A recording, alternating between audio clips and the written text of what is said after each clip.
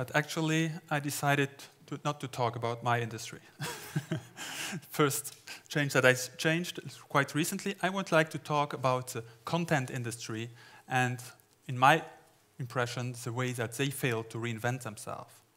Actually, the content industry, we have seen it over the last few months, they really started a war. They started a war against piracy. They believe that the only way to fight piracy and to protect their future is to go through lobbying and imposing laws, like already mentioned today, SOPA, PIPA, ACTA, and who knows what the next name is going to be. I want to prove them wrong today by taking an example of the software industry, how the software industry survived, and how they managed to reinvent themselves. Software industry, 25 years fighting piracy, and I'm quite sure at the beginning of personal computer, all of you had somehow some floppy disk with some pirated software on it or copied from friends. We all went through that, and actually, I think the software industry did quite well. I am actually even a believer that the software industry became as big as they are today because of piracy. But I'm not here today to defend piracy. Absolutely not. I'm here today to take two examples of the software industry, how they managed to reinvent themselves. The first example is software moved from the licensing model going to a service model where hosted applications become a service as you go. Software industry managed to get two things done here. They get to increase earnings, to get recurrent revenues, coming monthly revenues, and they managed to get piracy down to how much percent? Well, hosted application goes down all the way to 0%. Impossible to copy a hosted application.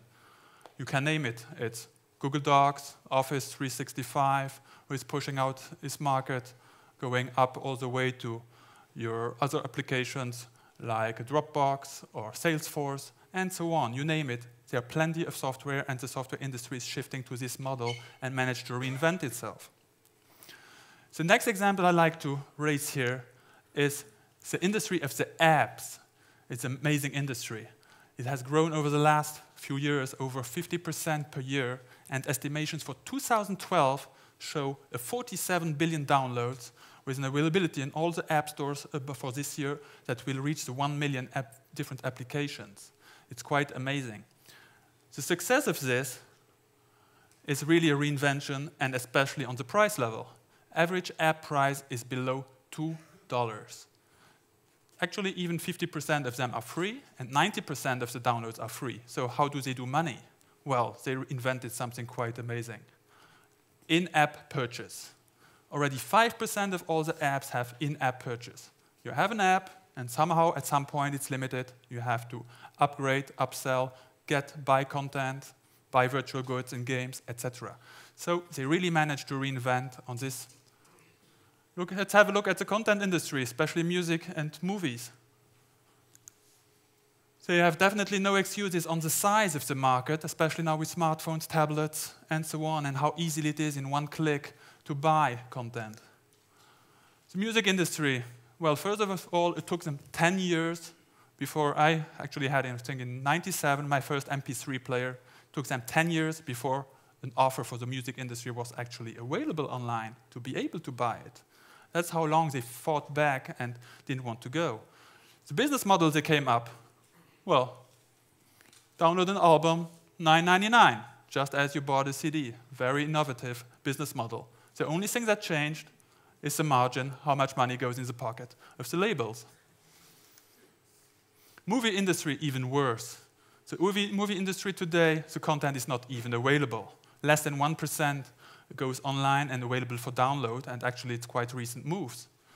When all of a sudden you are happy and you are even ready to buy software online, you go somewhere on a website that offers movies to download, what happens, especially to us European ones? You click on it and say, oh, sorry, this license, copyright license, doesn't fit your country.